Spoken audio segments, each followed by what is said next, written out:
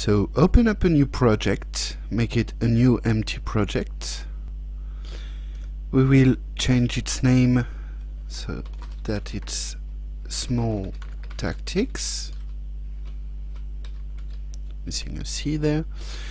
You can change the description if you want, add an author there if you want. Right there, it's me at the moment. Set your email, etc. We will change the size of the project to 512 by 512. And there in the full screen in browser we will change to off. The window size there is the little dash, as you can see, and will be our final rendering screen size. We go in the layout, we will change its name to game and change its size to 512 by 512 as well. The same size, since we won't have any kind of scrolling. There, just quickly changing the event sheet name to ES game. I will change a few things in the layers. I've changed the name of the layer 0 to back. Add another layer that we will name cells, and add a last layer that we will name transition. We select back again, double click in the layout view and double click on Sprite. Open, and where we have all our graphics for the game, pick Woodroom, this one.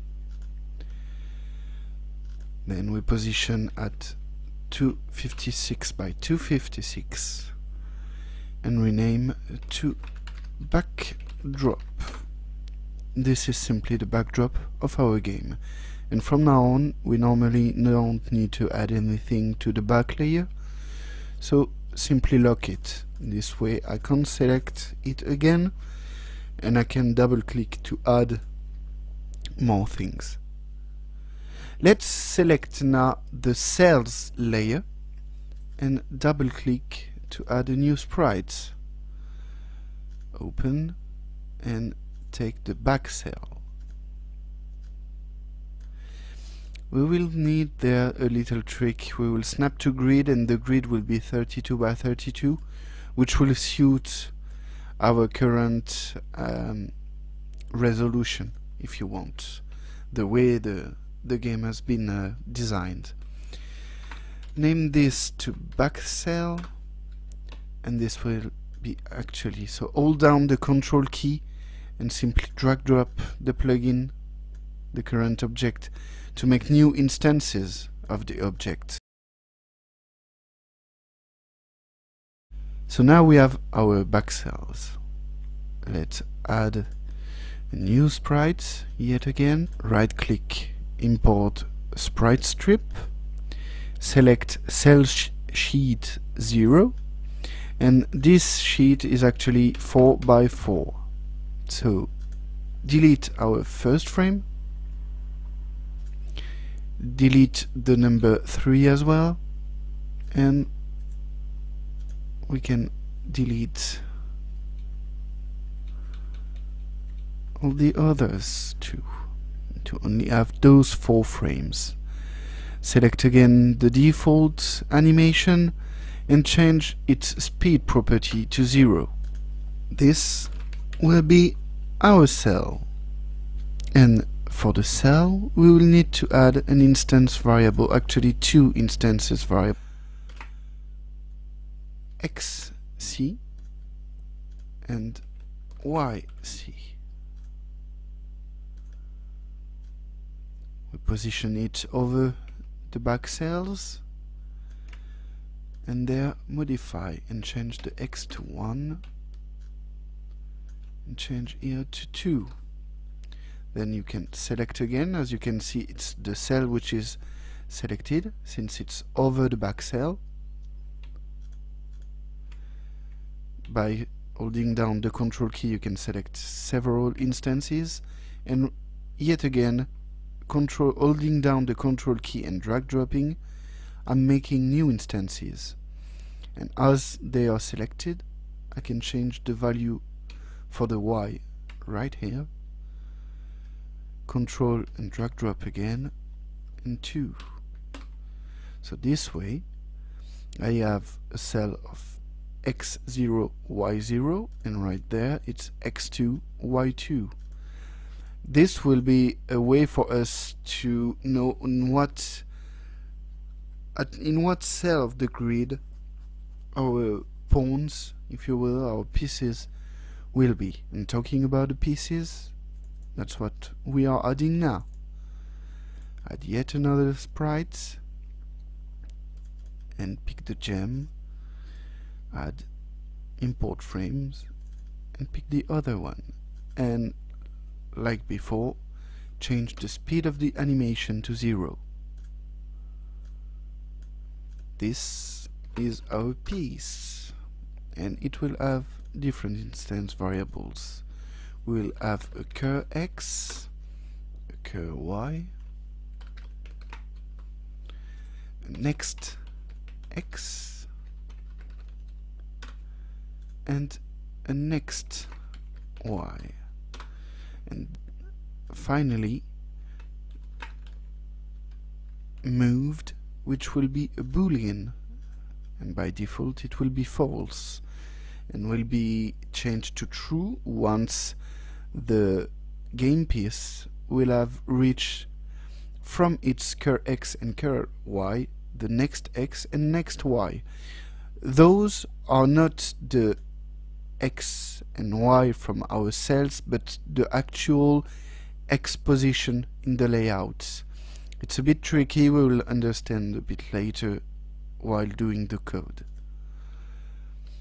So let's add also a behavior, which will be a fade behavior but won't be active at start. Otherwise 0. It's nice. Hold down the control key, drag drop, put it in our last cell and change the initial frame to 1, and so we have our 2 game pieces from now. Add yet another sprite object, import frames. We'll have the text player 1 white, the text player 2 white, and the text resolution. Those 3 elements. Change once again the speed to 0, position it on top in the middle, which is made easier since we are snapping to grid, and change to text infos. Add yet another sprite, again import frames, and this one will take the ghost pieces.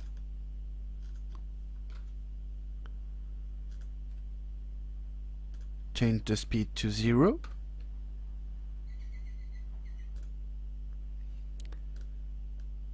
and this won't appear on screen right now, so let's position it outside of our layout. Change the name to ghost piece, change its opacity to 40, and that's all we need to do on this for now. If I'm previewing right now, as you can see, there is a bug in Firefox that makes on some configuration the game disappear. A slight little trick, if you will, is to have some objects that is going to be moving or needs to be redrawn every frames. So I'm adding yet another sprite, and this one will only there for this little bug in preview. I think in the exported game there isn't an issue. So let's have it in green.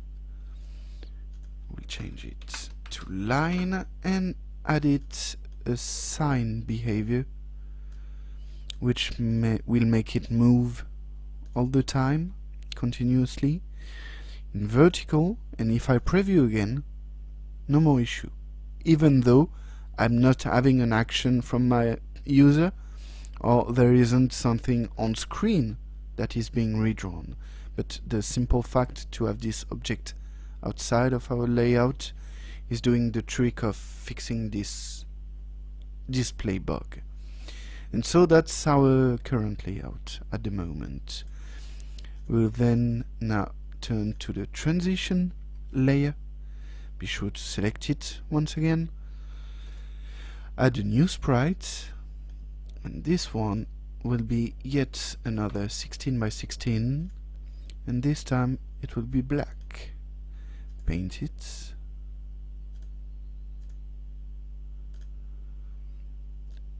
Move it over the region of our layout and change the opacity to 60.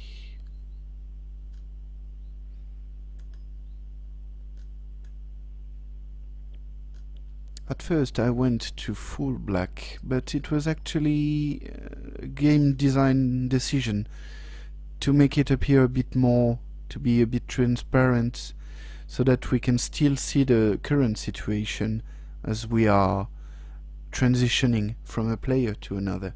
So let's name this transition. We need to add yet another sprite.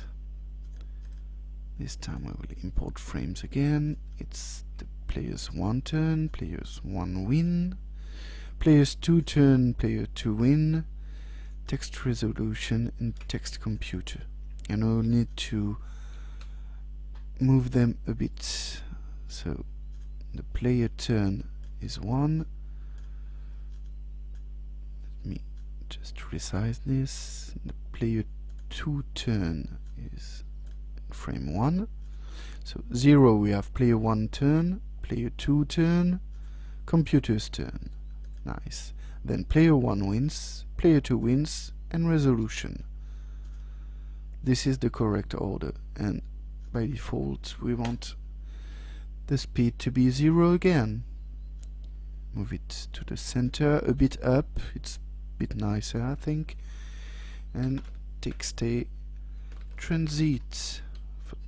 transition, and add yet another sprite, and this time it will be the go. Then we will need to change set collision polygon, right click and set to bounding box. As you can see now it's a bit bigger, otherwise you could have issues while trying to click, if you will, on the go. Whereas now with this area it will really work every time. Change the name to go, and here you have it. I precisely set the go item to go in the right bottom corner, because as we are going to use, and we can add it right now actually, the touch plugin. If the go was, for example, placed over here, it would register that you are clicking on go, and also on the piece that is going to be under it. So right now, as you can see, we have our layer transition on top. It's a bit bothering, so just hide it, and from there you can't select anymore what's on it. And if you need to change something, just make it visible again. So you can see this icon there. And so yeah, I would click on the go, it would change the player's turn, and would also select this cell or this cell, for example, or worth both, which is not at all what we want. So by placing it over here, I'm sure that no other active element will be clicked on, and that only really the go touch is registered. There are ways to go over this, but it's kind of the simplest in this very situation. So don't ever hesitate to use those kind of tricks. Last thing there, the initial visibility of the txt infos would have to be set to invisible. And that's about it for how we set our project.